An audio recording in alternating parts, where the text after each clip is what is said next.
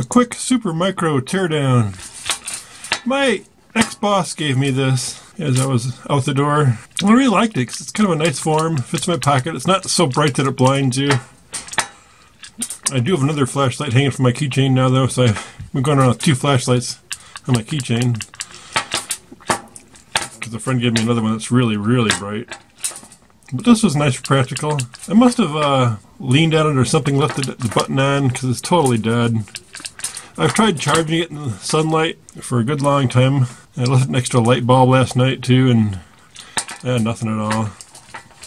So the little lithium batteries called it quits in there. The question is, does solar cell really charge the battery at all? Looks like it's genuine. I can see the lines in there. Is it real or is it just a gimmick? So I'll tear that apart and be right back to you. Kitty cat's crawling around. Yes, on top of the laundry machine. Yes, and I'm still using my filter after all these years. Same plan has held true for all these years. The little alert circuit was a dud, but I should revisit that someday. I don't have a good filter alarm on it. But other than that, it's been pretty successful. Yeah, I get about half dozen laundries on it before it needs attention, usually. Anyway, tear this apart and come back. Well, that's kind of interesting. It does have a real solar cell in it. It appears to be hooked up. It's my cat rummaging around in the background. So it has a real, I guess I'll have to figure out why it died. Nickel metal hydride batteries, which is kind of a surprise. At least they're rechargeable. It's not any kind of fancy circuit. So I don't really see much of a circuit here. Could it really just be that simple? Oh, there might be my problem. Wire broke off. Not sure if it was broken before or not. Sure broke easily if it wasn't broken already. And there's one diode on the PC board. That's about it. Looks like the LEDs are all in parallel. And it's simply battery directly to, except for the diode, battery right to the panel. And then a switch to the LEDs. That's about it. Soldered it back on. I presume it goes to the other side of the diode from the solar cell. The diode's there to protect the battery from discharging through the solar cell when it's dark. Well, my little soldering job didn't work too well. We have to try to strip it a little better. You can find these really cheap, like $1 sometimes. I suggest getting one if you see them.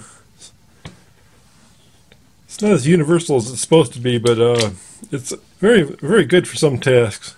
Like little ribbon cables and stuff like that. Nothing else can really do it right. But this will automatically strip this. I gotta use 2 hands though. I don't have my tripod. Right back. So there it is, a little better soldering job. And, I overstripped it though.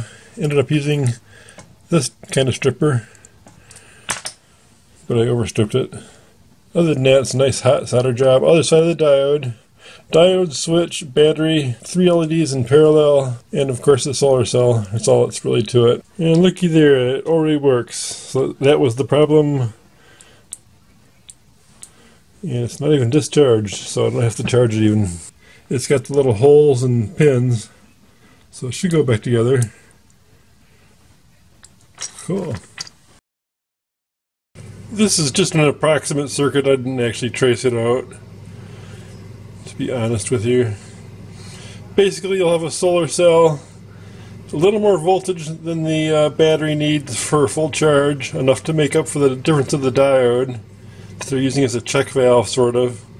That's just to keep the solar cell from draining the battery down at night when there's no charge coming out of the... It doesn't become just a resistive load on the battery and knock it down.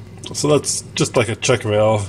Then you should 3 diodes in parallel and an on-off switch. That's, momentary contact switch. So that's it.